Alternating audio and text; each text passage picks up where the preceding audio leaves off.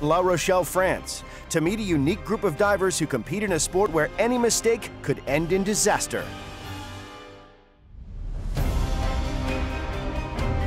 You have to be very precise. We miss a dive, we pretty much end up in the hospital. It has happened that people have hit the water and ended up unconscious. To be a good cliff diver, you need guts. That's the main thing. You have to have a feeling for adrenaline. I want to challenge the limits of what's humanly possible.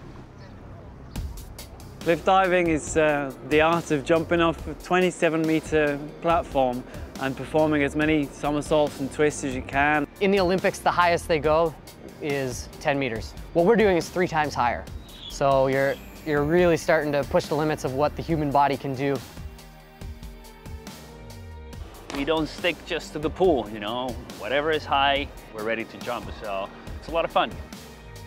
A lot of the maneuvers are based off of 10-meter diving. So we spend the first 10 meters, for example, doing the dive that you might do from 10 meters, and then you have 17 more meters to fall. And it's during those 17 meters that you really start to pick up a lot of speed. We're hitting the water about 85 kilometers an hour. That's in about 3 seconds. That's pretty fast. And then underwater, you know, you go from 85 to 0 in a couple of seconds and only in about 4 meters. I think it's 5 Gs for an instant when you hit the water. It's a lot of acceleration, but then a lot of deceleration. Half of your body is starting to decelerate and the other half of the body is still just going in, so it's a lot of compression on your back. Your body is just handling all these forces. We always land feet first. And that's because the impact is so strong on the body that the wrists, shoulders, and arms just can't take the impact. Your feet have to be at a very precise angle to make a hole in the water big enough for your body. If you have your feet too flat, it's going to really slap your foot.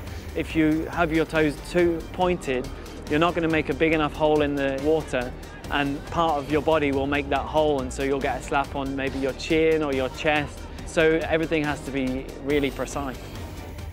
With regular diving, you're in a pool. You're in a controlled environment. A 10-meter is the same 10-meter everywhere you go. Here, or a lot of the locations we go, you have to worry about ocean swells, for example. I mean, you can spend hundreds of hours of practice and one swell can just erase it in like a split second. You have to adapt in mid-air pretty much. You know, you're falling and a wave is coming up and you have to react to that. So it's part of the challenge, but it's also part of what makes it a lot of fun. The perfect dive is judged on 3 fundamental categories, and that's your takeoff, the flight phase, and the entry into the water. I will say that the takeoff is the most important part of the dive because it sets you up for a good dive. You know, the dive have a better flow, better rhythm, everything all the way to the water. The whole body works together. So as you bend the knees and you're loading the muscles in your legs, it's important that the core stays tight so you're not leaning back too far or leaning forward too much. You know, you want kind of a neutral position there as you drop in. And then, yeah, it's just kind of how many somersaults and twists can you squeeze in and land safely. The perilous nature of the sport was brought into sharp focus in La Rochelle as Steve Lebeau fractionally misjudged his takeoff, hitting his head on the platform. He miraculously managed to maintain his body position well enough to enter the water unscathed. His safe entry was a result of lightning-quick adjustments made in his flight phase. When we're in the air, we're always making tiny corrections. One tiny mistake can mean the difference between a perfect dive and a dive that could be very painful. That's kind of what makes it exciting and what keeps us on our toes. If I know I'm flipping a little bit slow, you know, I can squeeze the position a little bit so it goes a little bit faster. So you can fix a lot of things. You have to announce your dive. You have to tell the judges exactly what you're gonna do, and they're gonna look that you did all of that first, but it has to be really clean technique. So, you know, they like to see the long arms, they want to see straight legs, toes pointed, you know, they want to see really nice form. They don't want to see none of this, you know, it has to be really clean.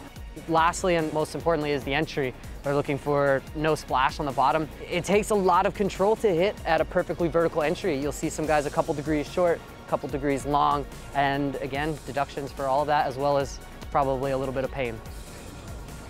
The progression of the sport is actually amazing and exponential. I mean, the scores are getting higher, the dives are getting harder, more degree of difficulty. I'm always thinking about what else I can do. It's the only way that I'm going to stay on top. I'm always searching for those new dives and those other possibilities.